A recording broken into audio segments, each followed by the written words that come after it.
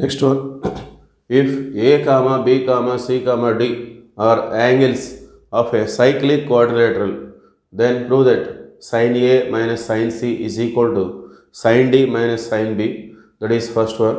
Second one, cos A plus cos B plus cos C plus cos D is equal to 0. We have to prove these two results.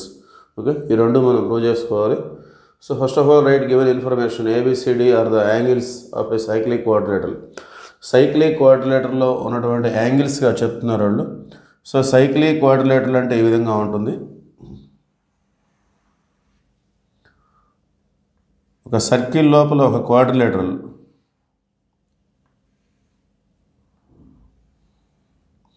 So this is the meaning of cyclic quadrilateral.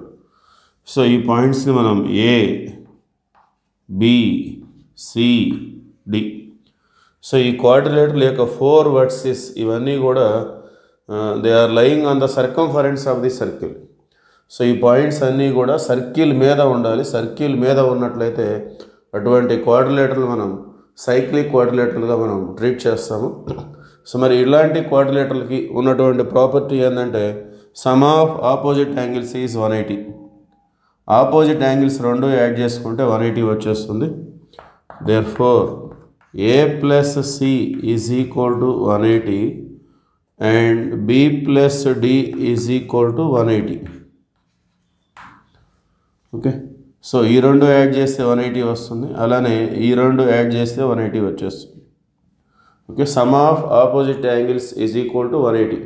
So by using these results, this A plus C is equal to 180, B plus D is equal to 180, we have to prove this. Okay, వీటిని ఉపయోగించుకొని వీటిని మనం prove చేసుకోవాలి.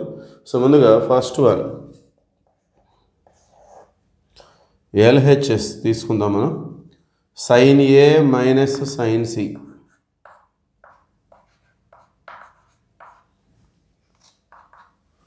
So ఇందులో C అనేదాన్ని మనం convert చేసుకుందాం ఏలోకి.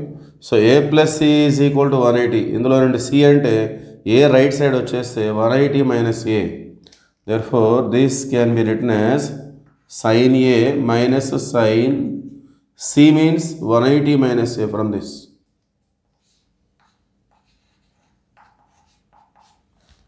Okay, which is equal to sin A minus sin 180 minus A. So 180కి sin గానే వచ్చేస్తుంది. మరి 180 మైనస్ అంటే సెకండ్ క్వాడ్రంట్లో సైన్ అనేది positive. So it become plus sin A. Therefore, sin A minus sin A, which is equal to 0. So this is LHS.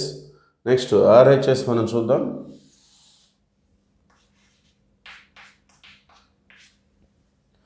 This is LHS.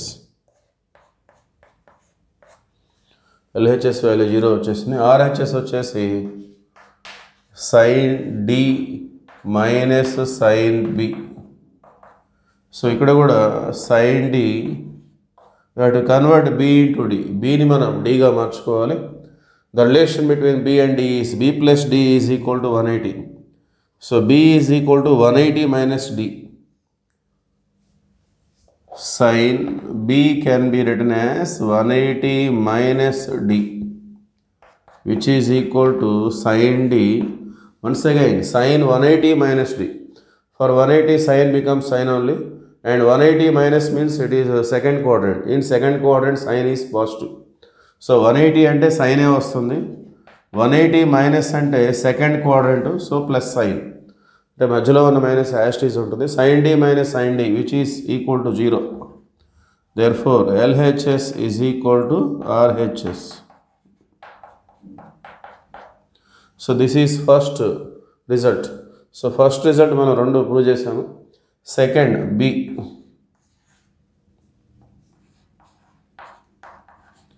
cos A plus cos B plus cos C plus cos D. So ఇందులో cos A మనం యాస్టీస్గా ఉంచుకుందాం, cos B కూడా యాస్టీస్. We have to convert cos C into cos A and cos D into cos B. So how to convert cos C? C means 180 minus A. Next D means 180 minus B. So some of opposite angles 180 కాబట్టి C అంటే 180 minus A, D అంటే 180 minus B. ఆ విధంగా మనం represent చేసుకోవాలి. Now it is equal to cos A plus cos B. cos 180 minus A which is equal to minus cos A, cos 180 minus B minus cos B. So plus cos A minus cos A plus cos B minus cos B equal to 0. So second result కూడా మనం 0 అని prove చేయాలి. First రిజల్ట్లో రెండు same అని prove చేసుకోవాలి. ఇక్కడ cos 180 వస్తే cos A వస్తుంది.